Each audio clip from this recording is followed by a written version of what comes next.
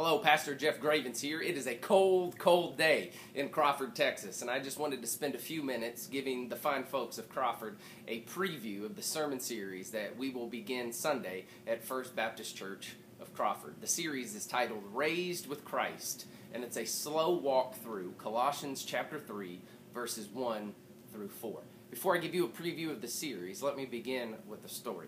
About a year and a half ago, I was at lunch with a friend. We were just getting together to chat, catch up with one another, and over the course of lunch, he began to describe to me his recent struggle with lust. And I think after the end of that conversation, he had gotten it off his chest, he was feeling a little bit better, and he casually said to me, "Well, we're all just sinners, that's the way it is."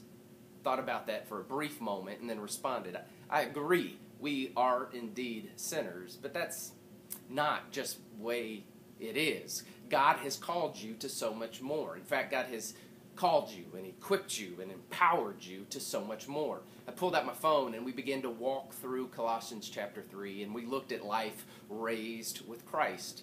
At the end of that walkthrough, he just gave me a But then a week later, he gave me a call and he expressed his appreciation for pointing him towards Colossians chapter 3.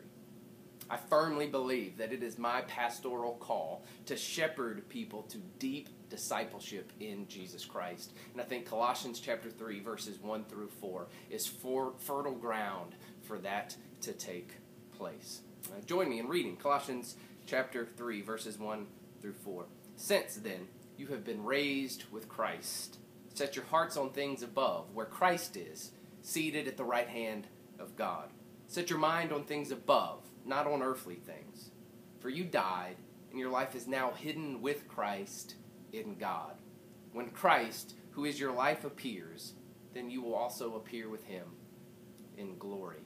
This sermon series will take particular words from this passage, and we'll set those words in the context of the passage, and we will set those words in the context of your life. The series begins with raised, and then we'll move to hearts, and then we'll move to seated, and then we'll move to died, and then hidden, and then life, and then glory, and then we'll have a week where we wrap it up and put those 4 verses into the context of Colossians chapter 3. I pray that you'll begin reading Colossians chapter 3, 1 through 4. I would love it if you memorized the 4 verses.